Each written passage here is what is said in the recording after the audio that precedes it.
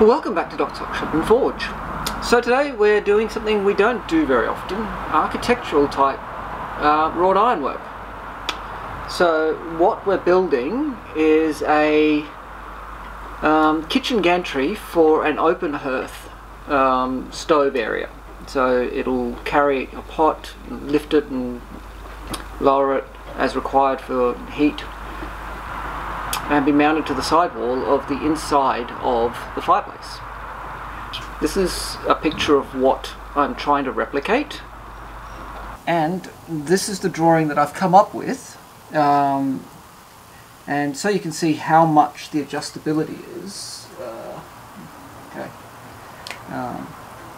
If the pot is suspended from that point,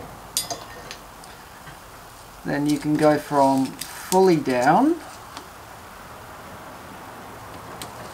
through to quite significantly above, and if you've got a short chain or a chain with a trammel type arrangement, you can get even further adjustment, but I don't see a need for that. Just a simple hook here will do. It will be mounted to the wall through two fixed eye brackets that will come out from the brickwork. I'm thinking about moving this down so it's a similar distance from the finials at the bottom, just to keep that. So I may end up having to adjust this one on the fly when I'm actually forging, just to compensate for that change in height.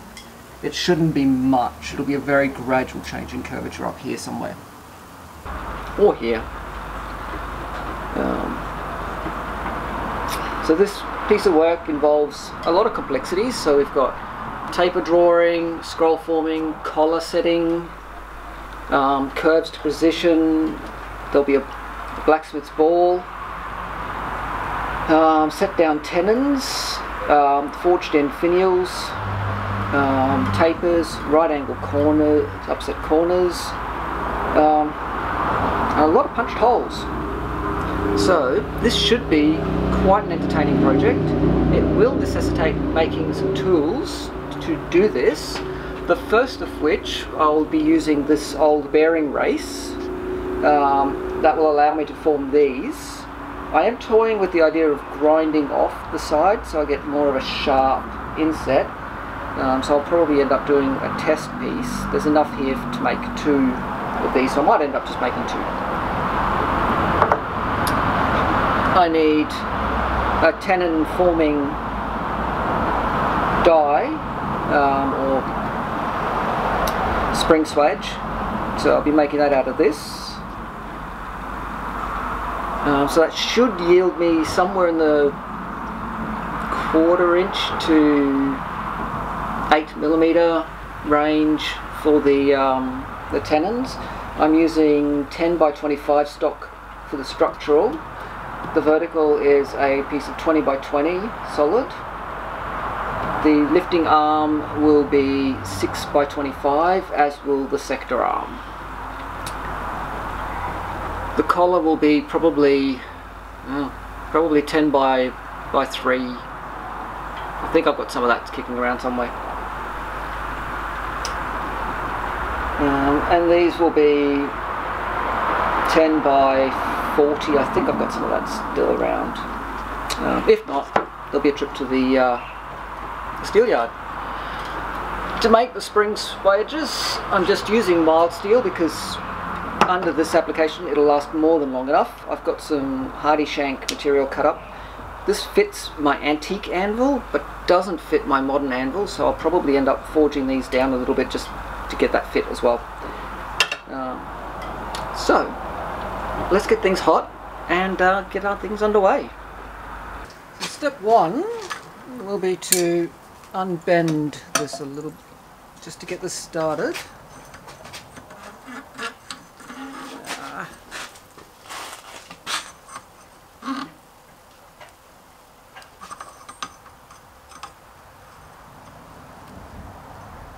Try and get this started without damaging the surface too much, and then we'll do the rest on the anvil with a wooden mallet.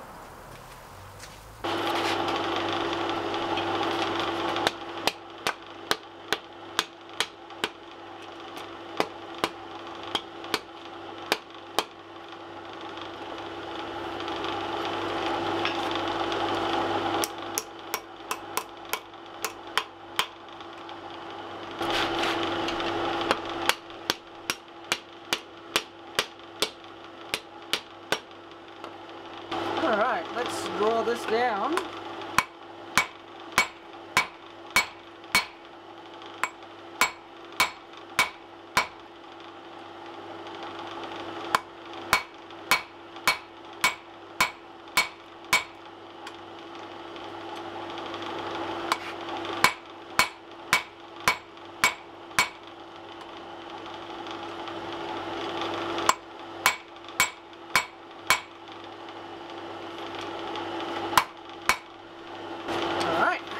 In the other hardy hole. Let's do the other end.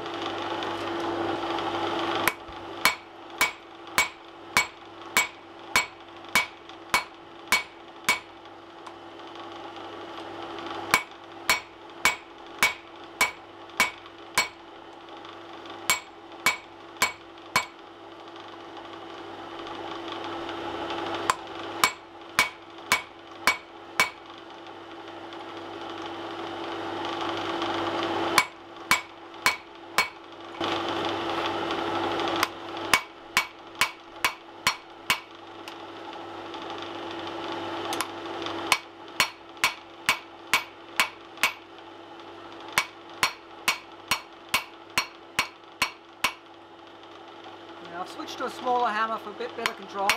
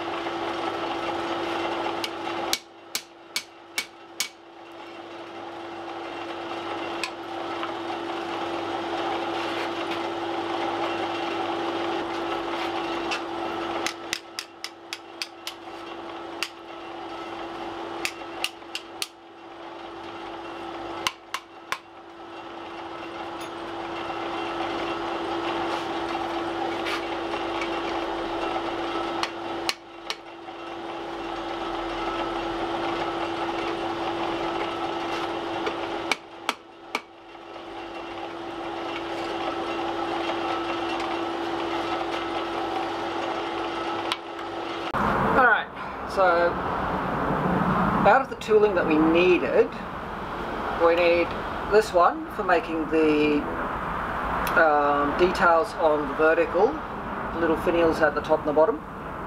So that one's ready, it just needs a tiny little bit of clean up to get some welding spatter off. We needed a tenoning tool for finishing up some tenons. So this one will yield a 7mm tenon. That should be adequate. The hardies are sized to fit both of my primary anvils, which is really handy. And whilst I was at it, I made up a scrolling tool just to make the big curves at the wall end of the arm. Pretty simple device, and I figured you guys didn't really want to see the fabrication side of things, so I haven't really recorded any of that. I've just recorded the forging of the parts, the bending of the springs.